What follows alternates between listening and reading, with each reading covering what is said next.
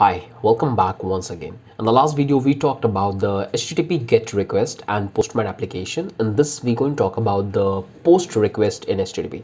Okay, so here we are in app.js files, and to create POST method, all we have to do is simply I have to call the app method, and here I have to write the POST method. So let me open my Postman applications and let me show you what I mean by that. So right now I created this get method, and with the get method we can able to access all the informations, all the details of the products right here.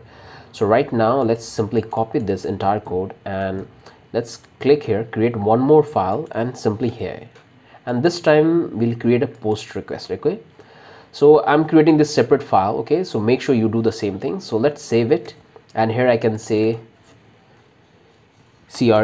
create post. Okay, create post and save it. So this URL stands for post requesting. So I'm creating the post in the same URL and getting from the same URL. Okay, so this is the post request. So if I click right now, nothing will happen. We'll get this error because we haven't defined that yet.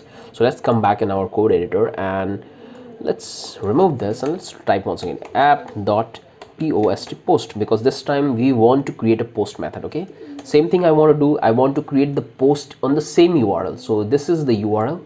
I will simply copy till here, and on this URL I'm creating this post method. Paste it. Same thing, request, response, and callback function. So with this post method, what I want to do, I want to create a product and add into my data.json file. Okay, here, and here you can see all this product has one thing common. Almost everything is common. All this product has this ID is equal to 0, ID 1. So every product has a unique ID. So first thing I have to do is to create an ID on the base of this product data. So if I come to my Postman application, here you can see in all products, here the result is 9. So altogether I have 9 products. But if you come and look into my data.json files, the ID is still 8, because JavaScript start from 0 base. It's an index. It start from 0, then 1, then 2. So I have to do a little bit calculation. So what I can do, I'll take a variable, I'll say new ID, and I will take the entire product data. So all the data I have into this product data file. Okay, so I'll say product data, then I will take a product data dot length, and this will give me the complete length of the product. So altogether we have 9 product. So I want to subtract with -1. Why I'm doing this way? Because in JavaScript index start from 0, so I want to make it -1, so I will get 8, and here I have to specify that ID, and then I will plus 1, so it becomes 9 once again. Okay, so this is what I'm doing here. Now I'll come down, I'll take another variable, and this time I'll call new peer product. Okay, new product, and I will use object dot assign. In this I will take an object, so I'll take an ID, and the ID I want to assign, which I have created this new ID. Okay, so my new product which I will create, they will get the ID from here and it will assign here. And where I want to add this data, I want to add this data in request.body, and this is the method from Express. We are getting this method from Express, so you don't need to worry about it. Okay, so when you the only thing you have to keep in mind when you are adding any product and you are using Express, so you can easily use this request body where you want to send the data. Okay, and this object assign stand for when you want to add data into existing files. So suppose in this sample data we already have a couple of files, product details, and we are adding the information in the same file, so that's why we use object.assign. Okay, so that's the only thing you have to keep in mind. Let's come here. What I will do now, I'll take the product data and I'll say dot push method. So push method, in that I will pass the product.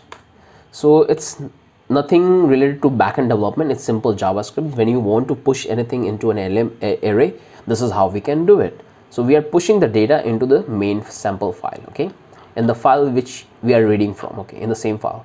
Again I will use fs module, and this time instead of using read, we have to use write, because this time we are writing into the file. Okay, so I'll say write file single. In this we have to one is write file and one is write file synchronous. We go with synchronous way, and again we have to follow the same conventions. So backtick, I'll use this dr stand for current directory, then product product, then we have into the data, then we want to write into the sample.json, and here we have to convert.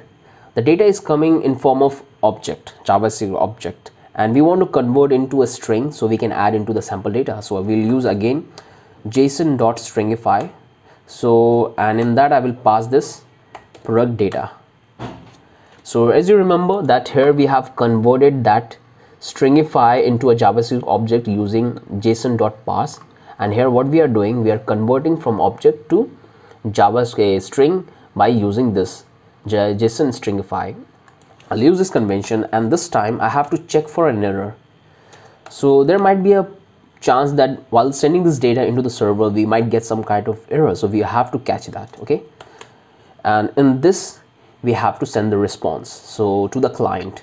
So what I will say, res.status, and the status is 0201, stand for created. So when you create any new document, this is the code, status code you have to provide 201.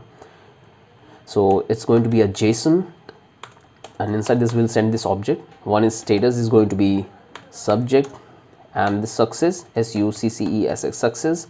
And what I want to send in response of the post, I want to send the same data the user have provided to us into the file. Okay, same data I want to send back to him. So simply what I will do, I'll simply data, and I'll call this new product, and that's it. But this time this might be not working. Why I'm logging out console this data again. Okay, let's come here and let's see. Okay, here I'm console log out the data. So let me uncomment this. So right now we don't have this. Okay, let's bring it down, let's save it. So right now we don't have this, but if we make this request, nothing will happen, we'll get the error. So let's come here and let's send the response. So nothing is happening, and can you guess why it's happening? Let me tell you. Let's come back here, let's come back into our terminal. So here we can easily able to read the document, but to write into our document we have to use one middleware, express middleware, to writing an object into existing file. And we'll talk about a lot middleware in the later down the section. So simply type this. Okay, take app.use, and inside this express.json. So this is how you have to, this is what exactly you have to write, and with this we can easily able to write the document into our file. Okay, so we'll come here, and what we can do, we can come here and just simply select this body because we want to write into our data.json file, and click on this row and select this JSON because the data we want to write into a JSON format. So what we want to write, so simply come here and let's go here in the sample data and let's grab details. Okay, so let's grab this first detail here, this object, complete object. Come here, and here we have to provide the details which we want to write. Okay, so what I can do here, I can simply remove this ID because ID will generate dynamically. Let's get rid of this as well and save it. So if I save, if I send the request, we'll get something. So let's see what response we are getting. Let's come back to our terminal. Let's come here and come here once again. Let's send request. Nothing is happening. Okay, what we can do here, let's come down here and instead of write file string, let's console log out this. Okay, so console.log, and we can check that whether we are creating the ID or not. Okay, so we can save it and let's send the request. It's getting rid of, and here as you can see that we can successfully create the ID. Okay, we are creating the ID, and let's bring it this down and bring it here down, and let's check whether we are passing the data or not. Okay, simply come here, paste, and simply come here and make the request once more time. Minimize this, and here you can see we can easily able to write the document. So as you can see, we have created the ID. Where it is, Let's come down, let's save it once more time, and let's make the request one more time, and this tab. So here you can see we are creating the ID, we are providing all the details, so we are able to do that. But why it's not displaying in our, here we are not getting the response.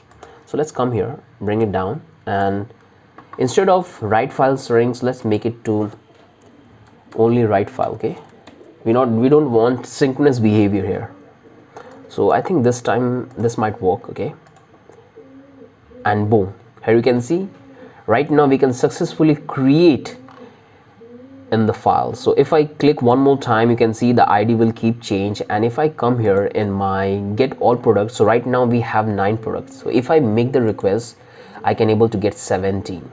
Okay, I can able to see all the product details which we have created. Okay, so you can able to see 13, 14, 15, 16 and 16. Okay, if we come here and if we go into the JSON file, if I save it, and here you can able to see that now we can easily able to write into our internal server files. So this is how we can create a post method in our API. So it's working fine. We are creating an ID for every single post. We are assigning that ID into existing data which we have here.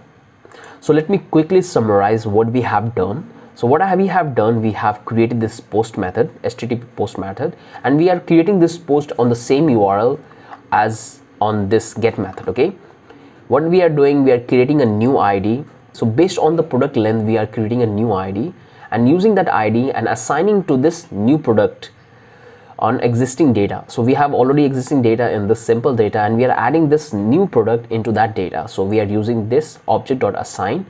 We are console log out this. So let me remove this one, and that data we are pushing into this data. So we have into this data file which we have here, using the JavaScript method .call push, and this write methods, which is a node model, we are using it to write it, and then we are sending the response back to the client. So whatever information he has provided, we are sending back to him to let them know, okay, these are the information you have provided to us, and we have created a similar data into our database. And you can see status code is 201. If I come here in the Postman, you can see it's a get method. If I come here, you can see status code is 201, the time it took, and the size of the data which you have provided.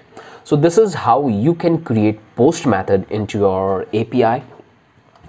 So with that, we are done with the post method. Don't need to worry about it. We're going to use Mongoose for creating this ID dynamically. So that will make our work very easy. You don't need to worry about this IDs. It will automatically created by Mongoose. But to make you understand that there is another way you can use it and create an ID. So there is always good to know all these things before we move to the advanced level of this advanced topics. So this is how you can create a post method. In the next video, we'll talk about that how you can get single post.